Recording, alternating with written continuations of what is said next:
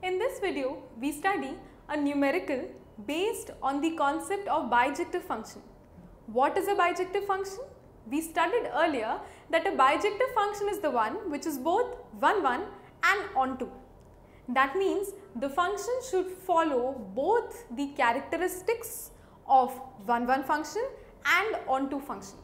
Let's read the question, go through the options, and let's get started with the solution of the problem. If function is given to me wherein the domain is what? It is 0 to infinity, which means 0 is also included since it is a square bracket, and the codomain is also 0 to infinity.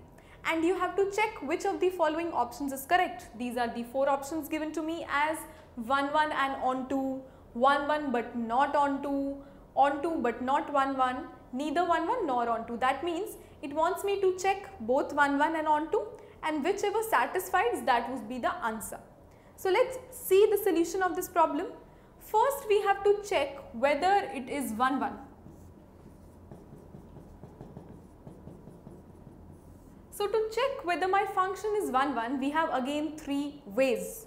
One would be the graph method. There is not an easy method to draw a graph. So let's forget about drawing the graph and then solving 1, 1 for that. Next was using calculus. Yes, we have something in the form of numerator upon denominator. We know the formula. We can solve using calculus, and then let's solve for further steps too. So for function fx, which is x upon 1 plus x or x upon x plus 1, I can also write it as x upon 1 plus x or x upon x plus 1. Addition is same.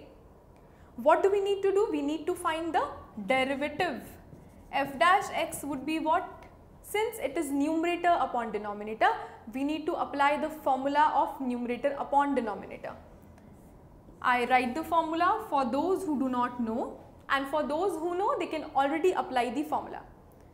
If I have a function as u upon v, the derivative is what? It is known as f dash, and the derivative is computed by the formula u dash v minus u v dash or v dash u upon v square, where u is the numerator, v is the denominator. Do not get afraid. We'll use this formula to solve this. I'll explain it. Now, first what we need to do is we need to identify what is u, what is v. The numerator is u, the denominator here is v. Then we need to find out u dash and v dash. Let's find out u dash. U dash means the derivative of the numerator. What is the numerator? It is x. The derivative of any variable I told you is 1. So you can just find it and write it, keep it aside. Next, what is v dash? V dash means the derivative of the denominator. What is v dash? V dash is the derivative of 1 plus x. See, 1 is a constant, no derivative 0. X is a variable, derivative again 1. So very easy. Now we know that both these derivatives are 1. What we need to do is we need to just put the values in this formula. U dash means 1. 1 into v, 1 into denominator is 1 plus x. Right? V is the denominator. Minus of the formula. V dash means 1. Forget about 1. Multiplied by u. What is u? What is u? What is u? U is nothing but the numerator. Then upon. So upon. What is next in the formula? V square. V square means denominator square. Denominator square means 1 plus x whole square. Easy. Now, cancelling minus x by x. What do we get? We get 1 upon 1 plus x whole square. This is what we get as 1 upon 1 plus x whole square. Now again, either go to the second step, put critical point equal to 0, make the question lengthy, or you can also go by that way, it is not wrong. But to save time, what we can do is we can apply some logic. The denominator is whole square. When it is a whole square, that means what? That means that it will always be greater than 0, always be positive. And 1 upon something positive is again always greater than 0. Since it is always positive, it is what type of a function? It is strictly increasing function. So it is strictly increasing function. Now since it is strictly increasing function, what happens is it is neither always decreasing, it is just always increasing. So since the monotonicity property is there, so it is a 1 1 function and hence this is 1 1. Now check the options wherein you find not 1 1, that can be easily deducted, cancelled. Neither 1 1, option cancelled. Not 1 1, C option cancelled. Two options left, option number A and option number B. Option number A and B both have 1 1.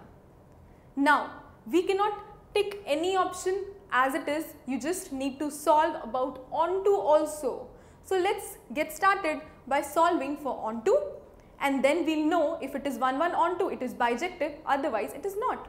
So let's see for onto.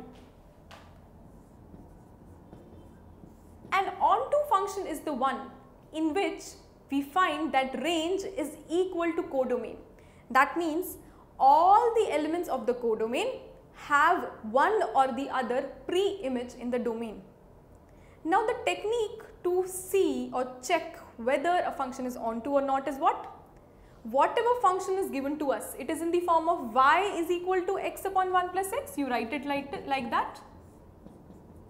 Fx can be replaced by y every time.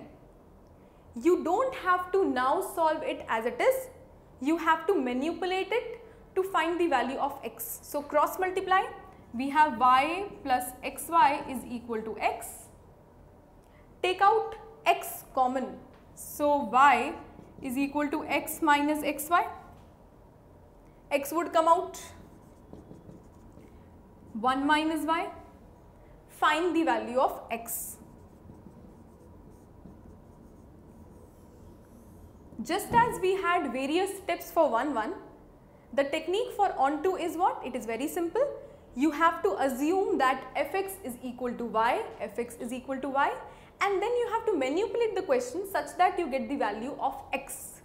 Now the question is in x, it is not in y, right? Now watch the question again. What was the question? What was the range, domain, codomain? This has to be taken care. I have 0 to infinity as my domain. That means the value of x cannot be anything other than 0 to infinity. If the value of x, if I put here, is 0, what gives me as the answer? Y would be 0 upon 1 plus 0, which is 0. So when x is 0, I have y as 0.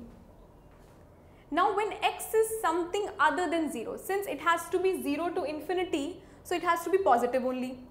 When x is 1, suppose putting values on a hit and trial basis to understand what is the question actually. 1 upon 1 plus 1, that means 1 by 2. Now when x is 2, 2 upon 1 plus 2, that is 2 by 3. Similarly, you can keep on putting values and you come to a conclusion that the value of x, although is from 0 to infinity, but the value of y is never reaching 1. It is not equal to 1, it tends to 1, right? The value of y here is from 0, 1 by 2, 1 by 3 in fractions. Now come here to what we saw here.